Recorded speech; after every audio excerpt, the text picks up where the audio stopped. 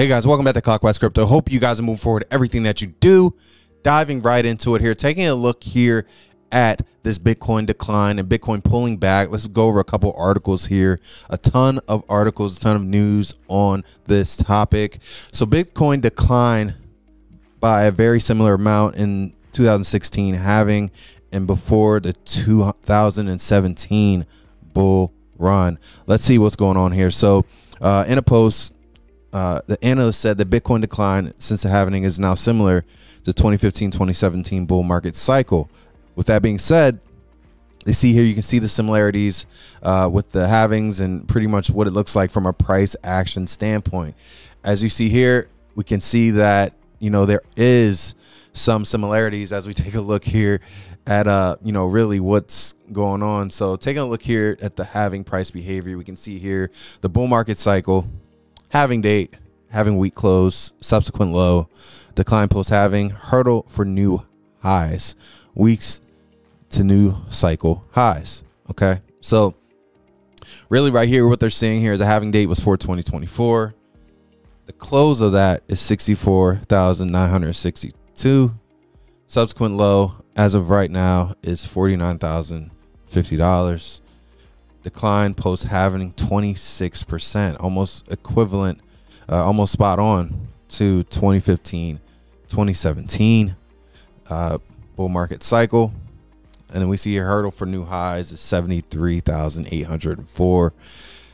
16 weeks so far to date. So really what they're hinting at here, we have 8 to 9 more weeks, okay, of this. So this is, they're basing this off of the history. So we're basing off of what we've seen before.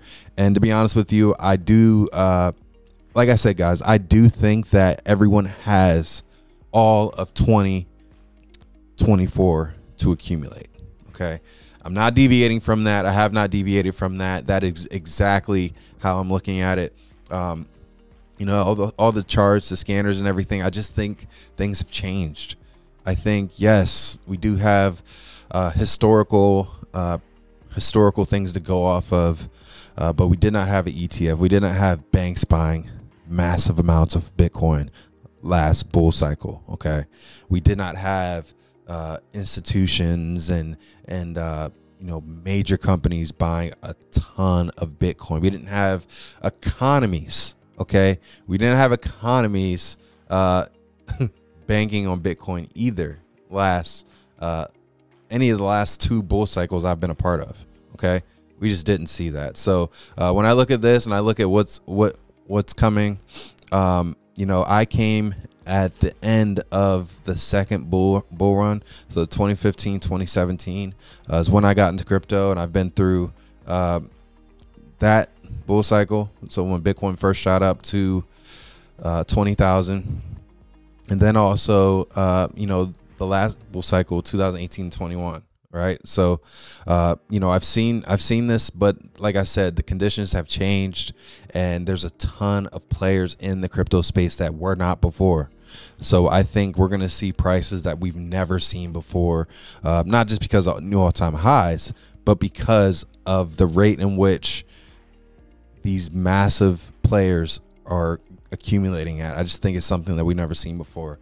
And with that, we're going to see something we never seen before. So take a look here. Trader who called May 2021 collapse says Bitcoin is setting up for fourth quarter fireworks. Pretty much aligned with the same trajectory or the same timeline that we saw in the previous article.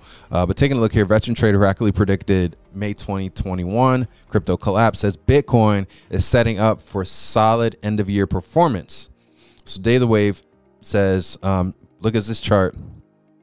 And he has this chart going down a little bit. As we can see, we have pretty much saying a pullback anywhere from 47,000, anywhere from 47,000 to 50,000. It looks like with the break of a counter trend line here on the chart, which is fair, with the major level of support around that $47,000 level. So you know, pretty much saying bouncing off of that. And to be honest with you, if you look at our charts, it's almost aligned with that trend line that we have, almost spot on. So that's pretty cool to see somebody you know, charting the way we do. But looking here, he's pulling that out and pretty much saying Bitcoin price currently stuck in a multi-month range. We can easily forget that it is also currently pushing all-time highs, where the current price was also first reached back over 3 years ago.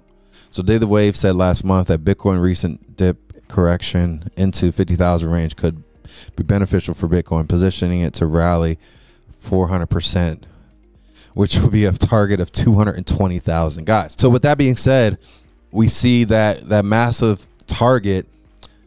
I just want you guys to remember, and I get Bitcoin is out of reach for a lot of you guys, but you can accumulate portions, which is great. It's the great thing about tokenization. The great thing about crypto. You can accumulate portions. But I want to talk about what I think a lot of people are not talking about, and that's Ethereum. Okay. Even just basing it off of where things currently are now. Okay. We see Ethereum at 24. And we see Bitcoin at 55. Okay. Now, basic math, if we even just use our calculator here, basic math, if let's say 220,000 and, you know, Bitcoin reaches that, based off of where it's at now, that's 3.98. Okay. And then even Ethereum, 3.98 gets a $10,000 Ethereum. But we know altcoins perform far greater than Bitcoin. Okay, that's why we say Bitcoin's king, altcoins are key. Okay, Bitcoin is number one, yes. Okay, but the money, the most money can be made in Ethereum. Okay, which is why we've talked about. I truly believe Ethereum could be 20 to 50K. Okay, peak market. So the success of Bitcoin is a requirement for the success of altcoins, but I don't think that people are talking enough about the potential Ethereum has, because I truly believe that Ethereum is where Bitcoin was in 2018 when it pulled back, 2018, 2019, when it pulled back almost to $3,000. I think it went under $3,000, to be honest with you. So we look back here at this price point, or this price action, and as we see here, you know, it shot up crazy. On some charts it went to 20,000. Okay, and this was in like the end of 2017 going into 18. Shot up to 20,000 on most exchanges, pulled back. Okay, pulled back all the way to $3,000. Okay, so when I look at Ethereum, I think Ethereum is positioned to perform as well as Bitcoin. Okay, I definitely think that transitioning to proof of stake, and really just the bandwidth of how many people are utilizing Ethereum. Like there's been talk to people flipping, and there's going to be, oh, this project's going to flip.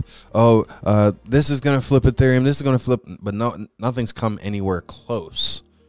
The only thing that's came close was a while back. I think XRP may have years ago now at this time. So, with that being said, I definitely think that taking a serious look at Ethereum, for those people that are kind of bummed out by missing out on Bitcoin. We've been talking about Bitcoin for years now, right?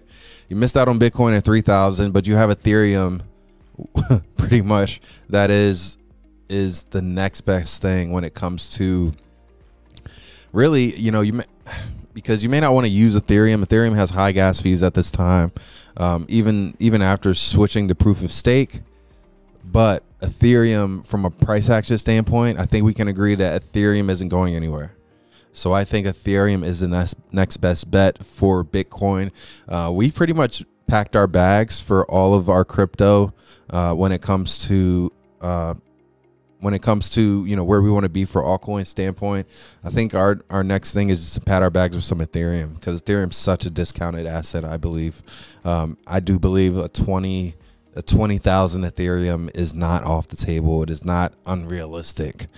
Like I said, everything depends on Bitcoin, guys. So utilize this time, accumulate, think a little bit differently, guys, and continue to do your homework, do your own research. We don't give financial advice. This is just what we're doing.